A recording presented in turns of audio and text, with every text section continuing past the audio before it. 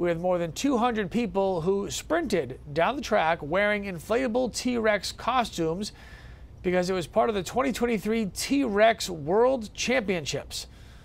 What? The event started back in 2017 as a team-building exercise for a local pest control company. This year's event drew racers from more than a half a dozen states. First place in the 100-yard dash went to the T-Rex known as Ocean Kim. Second place went to Dino the Dino, and Rex the Rain Machine came in third. So there's your trifecta. If you guys had money on that, maybe call an 800 number and get some help.